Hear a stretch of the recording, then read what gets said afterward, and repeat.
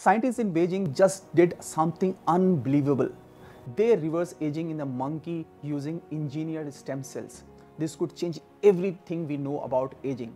Researchers at Chinese Academy of Science and Capital Medical University developed a new type of stem cell called SRC. These cells are engineered to resist aging, stress, and they don't turn into tumors. When these SRCs were injected into aged monkeys, the results were groundbreaking. The monkeys showed signs of regeneration across 10 major systems and 61 different tissues. This included improvement in brain function, bone health, reduced signs of aging in organs like heart and lungs. Remarkably, these changes were achieved without serious side effects such as immune rejection or tumor growth. This could be the first step towards therapies that slow down and even reverse aging in humans. And this could be a major breakthrough in anti-aging world. What do you think? Is it going to be true or not? Comment below.